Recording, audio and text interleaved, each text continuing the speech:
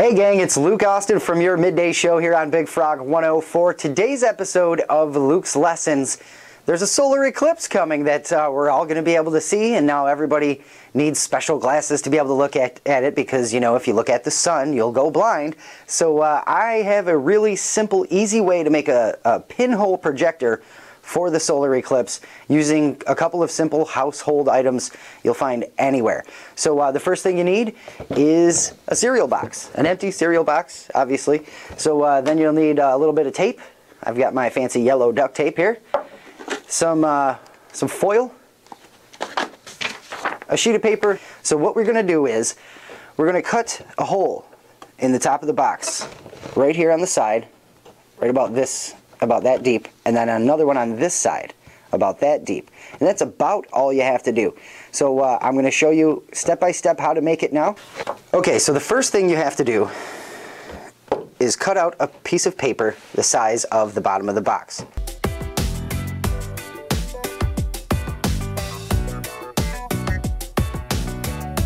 And now you have a piece of paper that will fit in the bottom of the box. Now that's going to reflect your sunlight, so the white piece of paper is very important. So next thing you do is simply put that piece of paper right in the bottom of the box.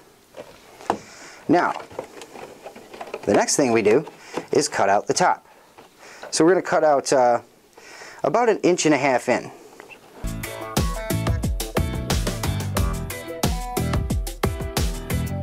Obviously, if you have children at home, you're going to want to use scissors for this part. Now you have 2 holes. One side is for looking in, the other side is for the projection. So our next step is to cover one side and one side only with our foil. Now you can be nice and fancy with this and cut the piece of foil down so it fits nice and properly. But I'm a little lazy, so I'm just going to leave that on like that, get my duct tape out, and tape that down.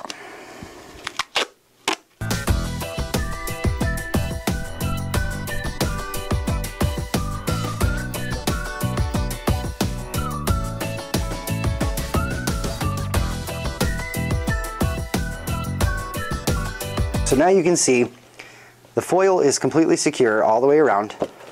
You've got no spots where the sunlight can get in other than here and the foil. The next thing you have to do is just make a little pinhole. It doesn't have to be very big. In fact, the smaller the better. So I'm just going to use a pen and poke a little hole right here. And voila! You can see how small that hole is. So what you're going to do is take the box outside, you'll look through this hole, the sun will project through this hole, and on the bottom in that piece of paper that we stuck in there, it will project the solar eclipse. We've got our projector completely set, piece of paper in the bottom, white paper in the bottom, one hole covered up with a pinhole in it, one hole completely open. Now what you're going to do is you're going to take this out during the eclipse and stand with your back to the sun, like this. You'll hold up the box like that so the sun will hit this hole, and you'll look through this hole and the sun will be projected on the bottom.